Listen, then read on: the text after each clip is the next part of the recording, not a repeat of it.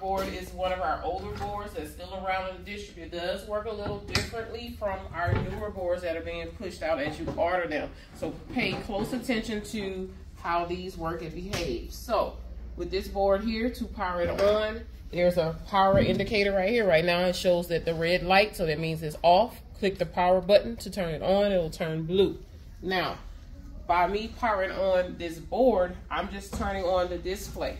You do have to go to the back of these boards. They have what's called a PC nook. It's a little nook. If you don't look closely, you will miss it. So we're gonna go to the back of the board so that I can identify it for you. This is what we call our nook.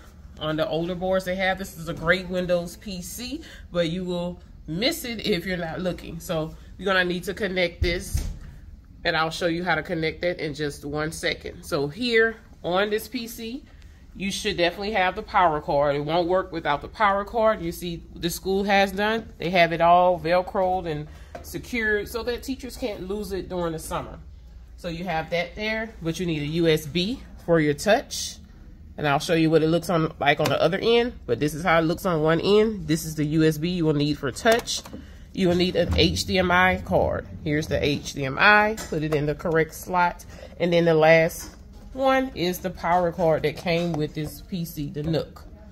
So we're gonna connect all of these cords to the proper place. Now that they're connected to the PC, we're gonna connect it to the board so that it actually works. So right here, you have your HDMI and the other end of a USB touch. So I'm gonna plug my HDMI to whichever one you want. You have to remember, I'm gonna do HDMI 2. If I can get it in, there it goes, HDMI 2. And then the last piece is to plug your USB for your touch. So underneath this panel right here, I have USB, the touch panel. Just plug it in right here. Okay, so now that you're signed in, you use your keyboard and mouse. You see it looks just like your desktop PC. You're able to use, display whatever information. You want to pull up your Google Classroom, your Google Drive, whatever it is, your Nearpods.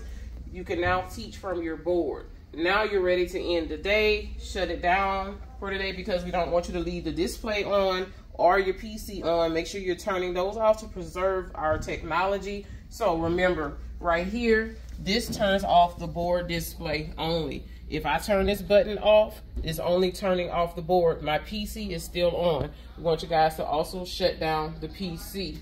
Now that you're logged into Windows, you can use this Windows icon. Click that. You can go find your name at the bottom. Click the power off button. And you can shut down the PC. That way you don't have to go back behind the board. But every morning you're gonna have to go behind the board to actually turn on the Nook. So make sure you have it in a place that you can reach to turn it on and off.